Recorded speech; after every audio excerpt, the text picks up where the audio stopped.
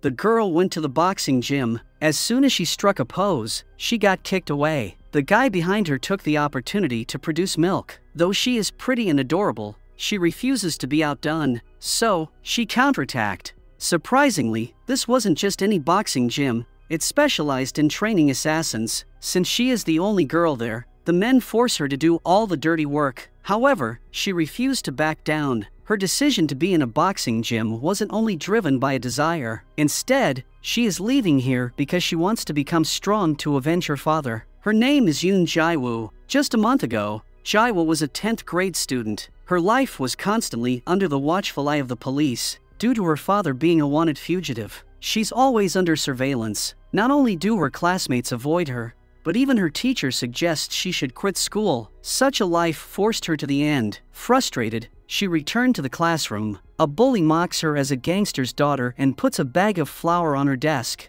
mentioning her father's involvement in drugs. Faced with the ridicule of your classmates, this time she didn't want to hold back anymore, so she grabs the flour and hurls it at the girl. A fight ensues, pitting Jae-woo against 4 classmates. Despite being shoved against a wall, she fights back. Alone, she takes down 3 of them. When a classmate pulls a pencil as a threat, Jae-woo swiftly deals with her. She makes it clear that she won't be bullied. The classroom falls silent as the once arrogant girls tremble in fear. Who thought even criminals' daughters would know how to fight like that? Proving she can handle herself, Jae-woo grabs her bag and leaves. The teacher rushes in, but Jae-woo hands over her name tag and drops out before the school can kick her out. On her way back home, she got frustrated by the chasing police officer, so she smashes the cop car's side mirror as he watches her. The police give chase, but she outmaneuvers them and makes it back home. There's a cake and flowers from her father, Mr. Dong-hun, but she kicks them aside. She has been living alone for a while,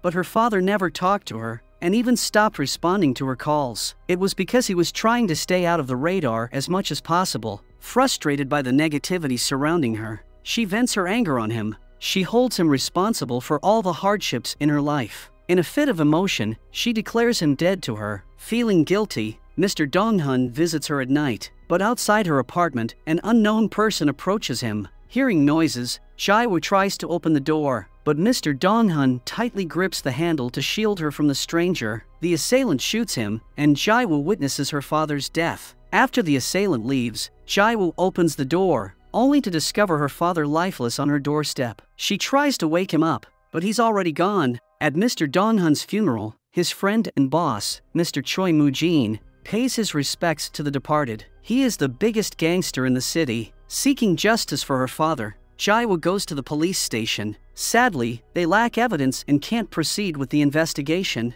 Left with no choice, Jae-woo turns to Mr. Moo-jin for help. When she shares her plan for revenge, Moo-jin gives her a knife and demands she kill him. Frightened, Jae-woo hesitates, so Moo-jin slaps her, making her understand that she can't avenge her father without knowing how to take a life. Though he refuses further assistance, Jae-woo remains determined to seek revenge. At night, a knock echoes at her door. Fearful, she stays silent, prompting the man to depart. After he leaves, Jae-woo follows him, but he speeds away in his car. Determined for revenge, Jae-woo uses a blurry CCTV photo to identify the murderer. A mysterious caller claims knowledge of the man. However, upon confrontation, they reveal themselves as mere troublemakers. They rob her and start tormenting her. As she passes out, they kidnap her. Before things escalate, Moo-jin intervenes and saves her. Witnessing Jae-woo's resolve, he decides to assist her. He takes her to a boxing gym where future assassins are trained. Instead of teaching her, the boys treat her as a maid. Some even attempt to take advantage, but Jae-woo stands strong and refuses to back down. Jae-woo persists in her training, becoming Moo-jin's student. He instructs her on striking an opponent's vital points for victory. Practicing together, Jae-woo inadvertently leaves an impression on Moo-jin by hitting him in the chest during a sudden attack. In a high-stakes boxing competition involving 20 fighters, Jae-woo uses Moo-jin's tactics. She targets vital areas like lips, eyes, and genitals to defeat each opponent. Advancing through the rounds, she faces the final opponent, Gang Jae. The confrontation turns brutal, with Gang Jae initially dominating. He chokes her with a chain and hurls her against the fence. The tide shifts several times until Jae-woo stages a comeback using her combat skills. In a pivotal moment, she delivers a decisive elbow strike to Gangji's face. It makes him unconscious. Mr. Mujin declares Jaiwoo the victorious winner of the intense match. When Gangjae wakes up, he decides to take revenge on Jaiwoo for his humiliation. While she is bathing, he drugs her water. When she is under the drug's influence, she enters her room with his friend to sexually assault her. At first, Jaiwoo is unable to defend herself. However, when her father's ash pot falls and breaks, she picks up the glass piece and stabs the friend. She then escapes the room, with Gangjae following her with a hammer. He breaks her arm, but before he can do anything further, men gather around him. For attacking Jaiwoo, Mujin decides to cut one of his limbs. In the end, he slashes his face as a punishment. Mr. Mujin then has a meeting with Jaiwoo and tells her that she is now considered dead in the eyes of the world. From now on, she will be going by the name Oh Hyejin. Mujin passes her the gun left by the murderer at the scene, which they manage to recover. He discloses that a police officer is Mr. Donghun's killer, but beyond that, there's no further information. Taking this to heart, Jaiwoo diligently improves her combat abilities. She not only joins Mujin's group but also secures a spot in the police department. He promises unwavering loyalty to the organization. It is decided that if she ever betrays them, they can eliminate her without hesitation. Years roll by, and Jaiwoo stays committed to her job as a cop. One day, she embarks on a mission to arrest a drug dealer named Park Chan-gu in the act. Inside a building, she spots him conducting a deal. Meanwhile, her lookout associate tells her that her mission coincides with a narcotics department sting operation involving another undercover cop. Despite knowing the complexity of the situation, Jaiwoo doesn't back down. She smashes through the room's glass window. She is ready to apprehend Chan-gu. Chaos erupts as a fight ensues between Jaiwoo and the gangsters. Thanks to her combat skills, Jaiwoo successfully arrests the drug dealer. However, her interruption frustrates Sergeant John Pildo. He steps in and demands Jaiwoo to let him arrest Park Chan-gu. Jaiwoo refuses initially. However, when she receives confirmation about Pildo's mission, she reluctantly lets the drug dealer go with him. As she prepares to leave, Pildo expresses a wish to never cross paths with her again. He is clearly annoyed by the interference. Jaiwoo faces the consequences of her mission interruption when Cha Jiho, the head of the Narcotics Bureau, calls her into the office. Interestingly, Jiho is the same hooded man who had visited Jaiwoo after her father's death. As he reads through Jaiwoo's file, he discovers that she had applied to the Narcotics Bureau twice before, but her applications were rejected. However, seeing her determination and realizing she's on a personal quest, he recognizes her potential and approves her application. This decision doesn't sit well with Sergeant Pildo, who's visibly displeased to see her. Jiho goes on to inform Pildo that not only will Jaiwoo be joining the department, but she will also be his new partner. Later, Pildo digs into Chan-gu's case and stumbles upon a lead regarding another dealer named Mango. They head to Mango's building with orders for Jaiwoo to make the arrest. When stopped by a security guard, Jaiwoo swiftly uses her combat skills to take him down. Amid Jaiwoo's confrontation with the goons, Pildo starts getting concerned about her delay. He decides to enter the building and is astonished to find that Jaiwoo has single-handedly subdued several men. Mango gets caught, but he remains tight-lipped about the new drugs and his supplier. While Pildo searches for the drugs, Jaiwoo scours the bar. She discovers a bottle containing the new substance. Mango was brought in for interrogation, but he adamantly refuses to tell the supplier's name.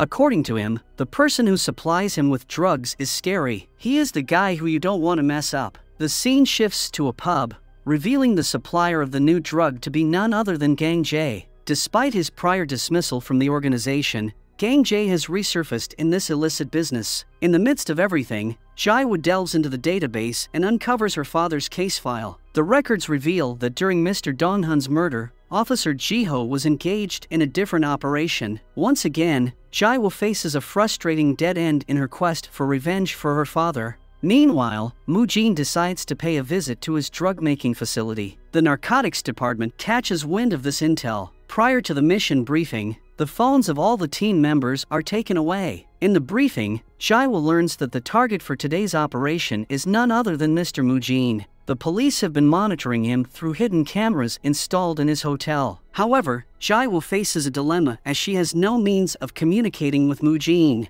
she is forced to proceed with the mission. The police silently infiltrate the factory and make their way to the meth production area. Jiwoo is powerless as she knows that Pildo's camera can record her every move. When Pildo heads downstairs to arrest Moojin, a sudden shot rings out, creating chaos. Seizing the opportunity, Moojin escapes. A chemical fire erupts in the factory, further aiding his getaway. Jiwoo rushes downstairs to assist Moojin. She is holding her pistol at Pildo from behind. A massive explosion occurs, allowing Moojin and his associate to flee by jumping into the water. Jiho is left puzzled about the source of the gunshot. During the investigation, Jiwoo assists in finding a gun presumed to be the one used in the shooting. The gun bears a scratch similar to the one recovered from Donghun's murder. It's revealed that Jiwoo used the pistol to distract Pildo and enable Moojin's escape. Still uncertain about the gunshot, Jiho checks his team members' weapons to ensure none of them fired the shot. To his dismay, he finds no evidence among them. Angry over the raid, Moojin instructs his right-hand man, Taeju, to track down the culprit responsible for leaking their information. Jiwoo takes the initiative and calls Moojin to ensure he's safe. During the conversation, she confesses to firing the pistol and intentionally leaving the gun behind. Her motive is to unveil the truth surrounding the pistol's owner, who she thinks is her captain Jiho. Jiwoo also reveals the existence of hidden cameras in Moojin's hotel that tipped off the police about their plans at the factory. Following Moojin's orders, all the cameras are located and disabled. This action leaves Jiho and his team at a frustrating dead end in their investigation. On the other hand, Gangjae makes a vengeful return to Moojin's gym. He is driven by a singular purpose, to demonstrate his newfound power and settle the score. What unfolds is a brutal bloodbath, with Gangjae inflicting pain on the gym members just as he experienced. Taeju, in particular, becomes a target. Gangjae breaks his arm as an act of revenge. The police are alerted to the crime scene, prompting Jiwoo to visit the gym. The sight of the aftermath leaves her visibly shaken. Anxious, she turns to Pildo, questioning whether Moojin was among the casualties. She breathes a sigh of relief upon learning that Moojin wasn't present at the gym during the attack. Meanwhile, Moojin reviews the CCTV footage of the gym and discovers Gangjae's role in the attack. 4 of the organization members died. During the funerals, Jiwoo attends to catch a brief glimpse of Moojin. It was to ensure he was unharmed. On her way back, she unexpectedly encounters Pildo, but her helmet conceals her identity. Mr. Jiho visits Moojin and emphasizes that he won't give up until he is behind bars. Despite the warning, Moojin remains confident that Jiho can never catch him. As they review evidence at the office, Pildo gets word from a colleague about CCTV footage revealing Gangjae's involvement in the gym incident. Jiwoo was taken aback to realize that the person who had previously tried to take her life has returned with even more power. Meanwhile, the team uncovers Gangjae's prior ties to Moojin and his gym through old connections. Pildo assumes Moojin will lay low after the incident, but Mr. Jiho, knowing Moojin well, is certain that he won't stop until he exacts his revenge. It's clear Jiho has a deep understanding of Moojin's mindset. As anticipated, Moojin instructs Taeju to track down Gangjae. He is unable to bear witnessing his organization crumbling due to this situation. Jiho devises a strategic plan. They decide to release Mango to observe Moojin's reaction and actions. The idea is to catch Moojin when he's immersed in seeking his own revenge. Jiwoo expresses concerns about potential casualties, but Jiho remains unfazed. Jiwoo takes it upon herself to inform Moojin about Jiho's scheme, prompting Moojin to craft a counterplan. It appears he's willing to play along with Jiho's game. He intends to turn the tables and destroy Jiho's plan from within. Mango is released, and a team of undercover cops is strategically placed in his pub for surveillance. Jiho briefs his team on the next steps. He reveals that he has found someone within the organization who may be willing to cooperate with them. As he sets out to meet this informant, Jiwoo decides to follow him. However, Pildo unexpectedly appears before Jiwoo, revealing that it was a trap to expose Moojin's spy. A confrontation ensues. Jiwoo manages to overpower Pildo and make her escape. On her way out,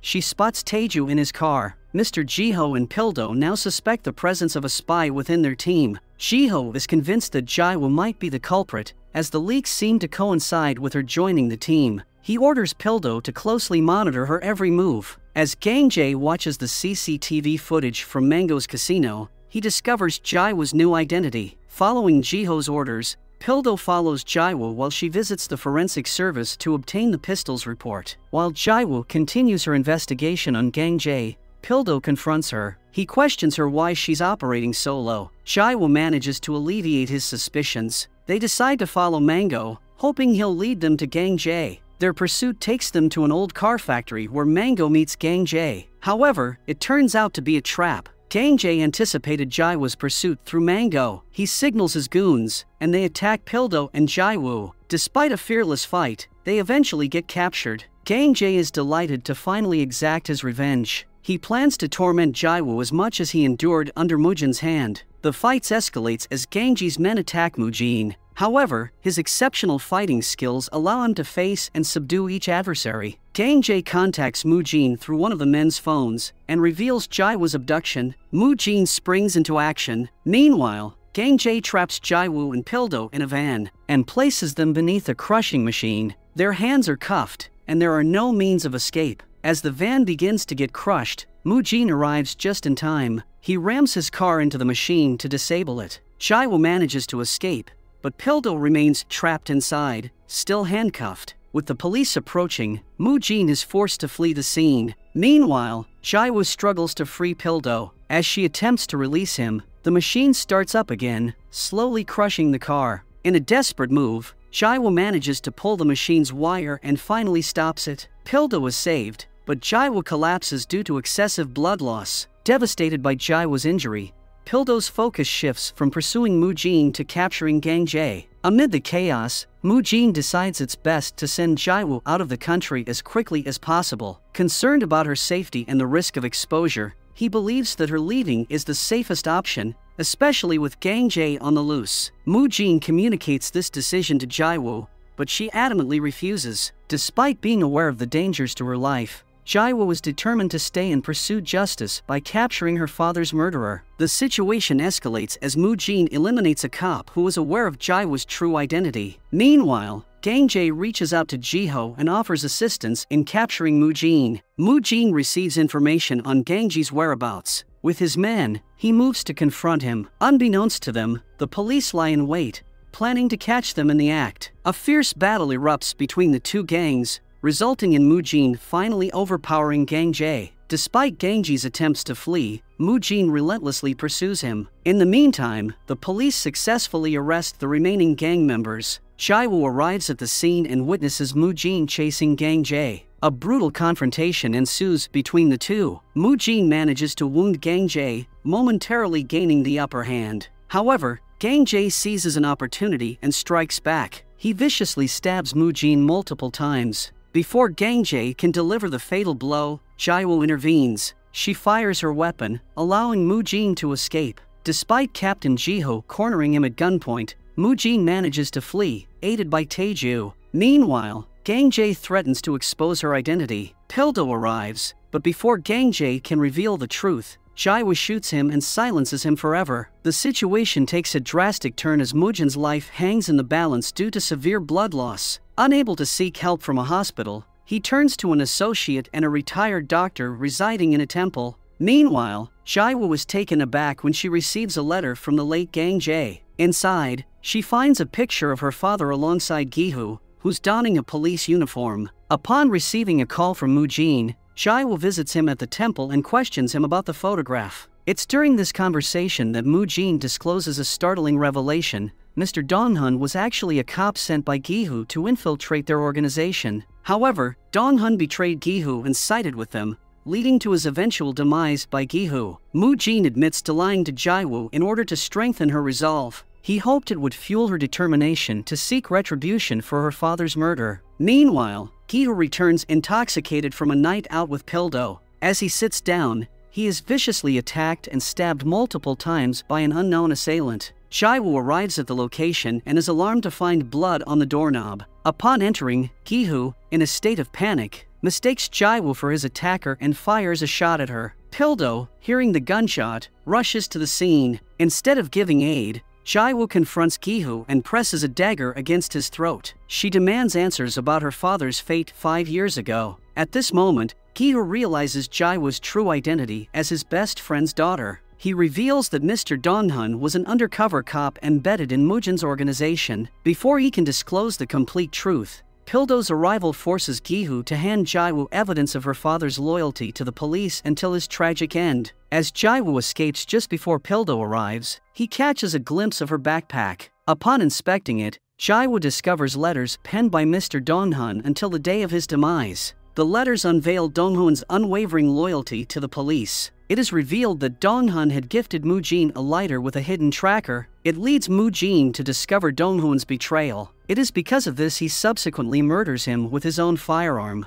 Shattered by the revelation that she unknowingly aided her father's killer, Jaiwoo has a mental breakdown. She pulls over her car, venting her frustration and anger by striking herself. After composing herself, she removes the organization's tattoo from her chest, ready to take revenge. The situation grows dire as Gihu remains hospitalized. Meanwhile, Mujin receives word from his lawyer that Jaiwoo was spotted near Gihu's residence, hinting that she might have uncovered the truth. Jaiwoo, having tended to her wounds, prepares to depart. She takes her father's ashes and the dagger Mujin gave her to avenge her father's killer. As she steps out, she's ambushed by assailants who forcibly drag her back into the house. They attempt to drown her in the bathtub. However, Jaiwoo fiercely fights back, unleashing an intense struggle. At the same time, Taeju enters Jaiwoo's house with the intent of eliminating her. He reveals the truth about Mujin's act of murdering her father due to betrayal. A fierce battle erupts between them, marked by attacks and evasions. Despite the odds, Jaiwoo manages to overpower Taeju. He ultimately ends his life in the midst of the intense confrontation. The situation takes a complex turn as Mujin willingly surrenders himself to the police to prove his innocence in Gangji's murder. In the interrogation room, Jaiwoo confronts Mujin, insisting he must face consequences for his actions. The police possess Mujin's dagger and his fingerprints as evidence linking him to Gangji's murder. Jaiwoo believes that justice will finally catch up with him. However, Jaiwoo discreetly removes the evidence from the evidence room and informs Mujin about the altered situation. Simultaneously, Pildo discovers CCTV footage showing Jaiwoo near Gihu's residence. It leads everyone to suspect she's the one who attacked him. Despite their efforts to detain her, Jaiwoo manages to evade capture. With the evidence against Mujin removed, the police find themselves powerless. Believing Jaiwoo is still on their side, Mujin returns to the gym, only to discover Taeju's lifeless body. It dawns on him that Jaiwoo had manipulated the evidence to confront and eliminate him herself. Meanwhile, Pildo learns from Captain Gihu how Mujin manipulated Jaiwoo within the organization. Jaiwoo was eventually caught and taken to the hospital. Despite her attempts to escape, Pildo intercepts her. He emphasizes the dangers of pursuing Mujin alone. Jaiwoo, fully aware of the risks, remains determined to take matters into her own hands. With no other choice, Pildo handcuffs himself to Jaiwoo. Suddenly, they are ambushed by Mujin's men. Despite the difficult situation, they manage to escape. During their time together, Pildo tends to Jaiwoo's wounds, fostering a connection that makes Jaiwoo realize she's not entirely alone. As the night unfolds, Pildo persuades Jaiwoo to consider arresting Mujin, aligning with her father's wishes. The budding connection between them is abruptly shattered the following day when Mujin, furious at Jaiwoo's resistance, kills Pildo in her presence. Devastated, Jaiwoo seizes Pildo's gun and flees, consumed by a thirst for vengeance. She arrives at Mujin's hotel, sparking a brutal confrontation with his men. Armed with Pildo's gun, Jaiwoo relentlessly takes down each assailant. The showdown culminates in a face-to-face encounter with Mujin. In a defiant moment, Jaiwoo claims she was initially willing to surrender but now chooses to embrace a monstrous path for revenge. A final intense battle unfolds, leaving Jaiwoo critically injured. In a decisive moment, she seizes Mujin's dagger and stabs him, momentarily subduing him. As Mujin picks up a pistol in a final desperate move, it's revealed the magazine is empty. Seizing the opportunity, Jaiwoo delivers a fatal blow, stabbing Mujin in the chest and bringing an end to the long-standing conflict. Remember to subscribe to my channel, and we will see you next time.